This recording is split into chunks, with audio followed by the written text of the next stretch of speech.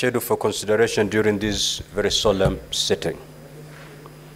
You will recall that at a sitting of the Senate held on Wednesday, the 9th of October 2024, I appointed today, Wednesday, the 16th of October, and tomorrow, Thursday, the 17th of October 2024, as the days when the Senate will hear the charges and investigate the proposed removal from office by impeachment of His Excellency Rigathi Gachagua, EGH, the Deputy President of the Republic of Kenya.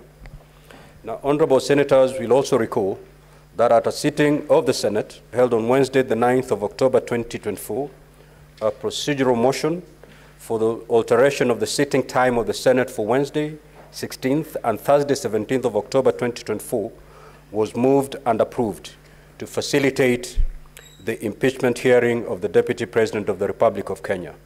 Subsequently, via the Gazette Notice number 13178, I notify the general public that pursuant to Article 145, subsection 3 of the Constitution, and Standing Order 781 of the Senate resolved to investigate the proposed removal from office by impeachment of His Excellency Rigathi Gachagua, EGH, Deputy President of the Republic of Kenya, in plenary.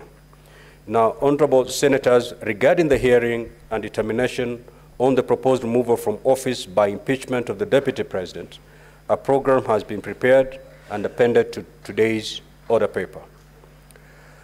As is the tradition, and in line with the schedule of activities for an impeachment hearing in plenary, the Senate will hold a closed-door preparatory session to deliberate on the management of the investigation.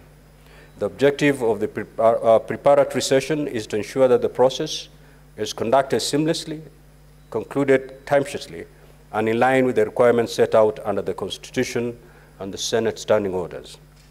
Honorable senators, during the pre-hearing, the parties, if they are present, all members of the public and the media will be expected to withdraw from the chamber and the galleries, and any form of broadcasting from the chamber shall cease forthwith. In accordance with the program for the impeachment hearing, the open session will commence at exactly 10 a.m.